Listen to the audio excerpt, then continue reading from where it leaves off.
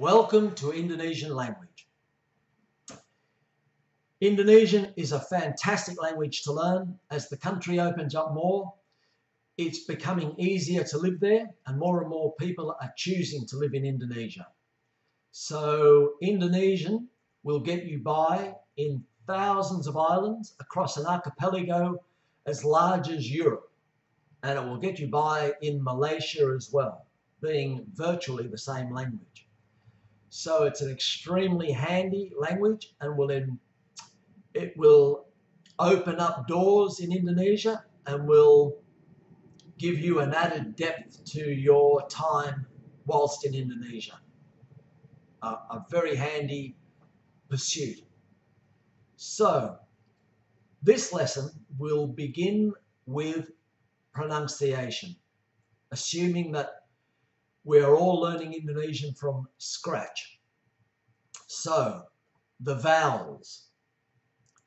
A is pronounced A. A.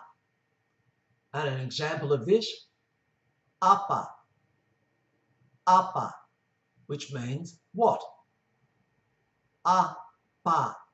Apa. E. There are two sorts of E's.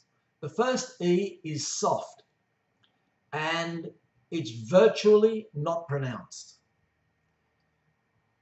An example of this is selamat, pronounced selamat more commonly. Selamat, and that means safe. Selamat.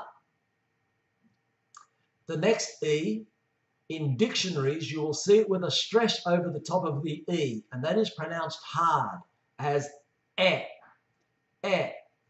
And a good example of this letter is contained in a word that has the other E as well, and that is sepeda.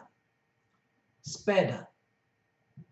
The first E is soft, the second E is hard and has a stress over the top of it if you see it as an entry in a dictionary, which helps you with the pronunciation. It means bicycle. Sepeda. I is pronounced the same as in English. I. Ini. Ini, which means this. O. O is pronounced the same as in English. O. Mobil. Mobil. Mobil means car. U is pronounced U. U. And an example of this would be itu. Itu, which means that. The consonants are very similar to English with a few exceptions. C is pronounced ch. Ch, and an example of that would be cinta, which means love. Cinta.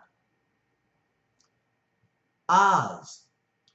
All R's are rolled. Don't worry if you can't roll your R's.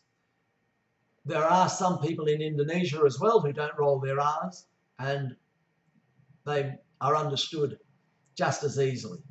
But to roll your R is a common thing. The most common way of pronouncing an R is R. Er. Er. An example of this would be berenang. Berenang, meaning to swim. Words in Indonesian sometimes start with ng. And an example of that would be ngawur. Ngawur, which means random, sixes and sevens, to be random. Ngawur. A word that ends in the letter K is fairly soft, like the German ich for I. An example of that would be tidak, for no. Tidak. It's almost not pronounced, but it does influence the last sound. Tidak. H on the end of a word. And an example of that would be pilih. Pilih. Pilih means choose, to choose. Pilih. We also have a T, which is fairly soft also at the end of the word. And an example of that would be empat.